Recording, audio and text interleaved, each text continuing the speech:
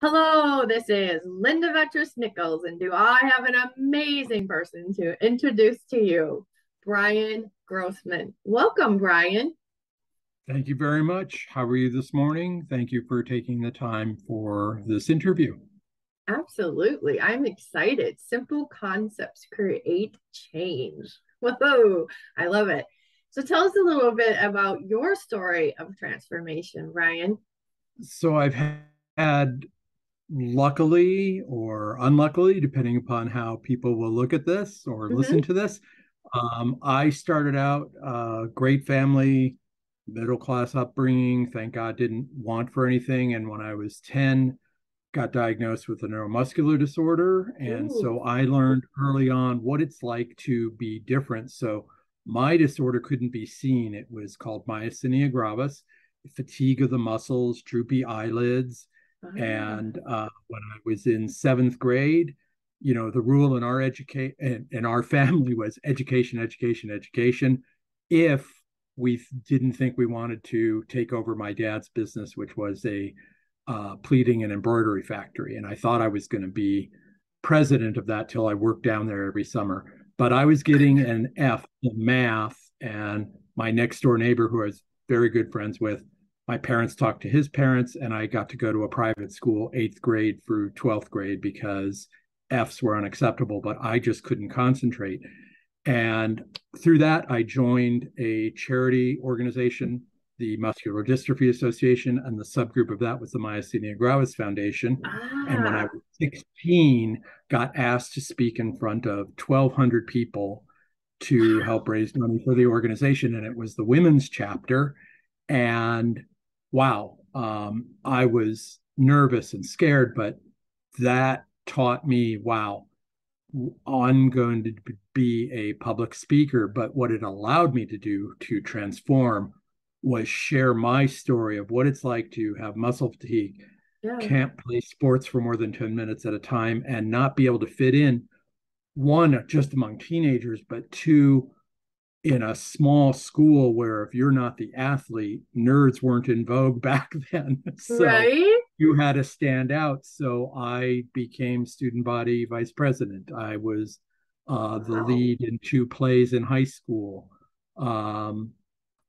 And so I just learned to speak up and talk and voice my opinion. And then I got very lucky when I was 18, saw a specialist who came from Maryland to the USC muscular dystrophy clinic, and it was gone. He thought I got, quote, misdiagnosed, maybe, but it just left Oh, my system. I've been cool. fine ever since. But what that Wow. taught me is, how do you look at things differently?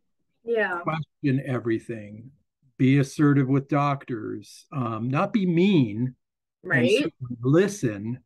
And then through my own, I don't know, bad habits, emotional angst, uh, after grad school, gosh, right when I was having in my first marriage some marital trouble, and then ended up divorcing from that marriage, I was doing public speaking, I was doing business training seminars, and I just didn't realize it. And I'm sure everybody watching this will agree, good looking guy. But from the neck down, I went from 5'10" and 170 pounds to 5'10" over a period of years to 380. Wow. 2011, I had lap band surgery, which is the minor weight loss surgery because the bands were movable, Mm-hmm. tighten, loosen, lost the weight, can gain the weight back through bad habits. And that's what I did. Yeah. And then working at a maximum security prison as a psychologist, again, my fault, bad habits, overeating emotionally, not talking to people about how stressed out I was. And the first time in my life, I always get nervous going to the doctor. You go in, the nurse takes your blood pressure. I say, come back in 5 minutes. I'll be calm and relaxed. Take it again. The nurse came in, took my blood pressure, came in again, took it, and the doctor walked in 10 seconds and looked Whoa. right at me. Now, I'm nerdy.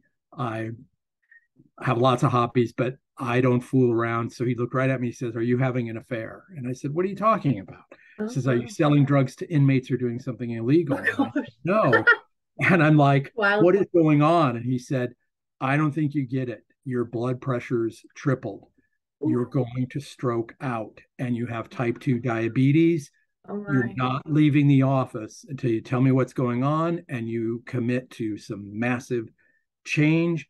And Yeah. I had talked to him about the weight loss surgery again because I had contacted my previous surgeon, and he said, oh, we're going to make you jump through the insurance hoops and do it.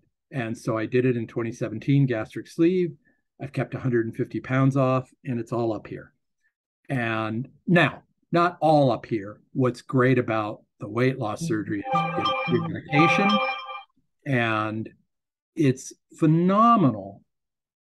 You wake up, 90% of people wake up from the surgery better attitude, energized, excited. They don't know all the neurochemistry yet about that, but it's just remarkable how that happens. And so Right. that's where I'm at. And I'm on a mission to help people not gain the weight back. And if you haven't had weight loss surgery and you Right. want to stop yo-yo dieting, I also help with that. And that's what I'm most excited about. Pardon me, Oh, excited about.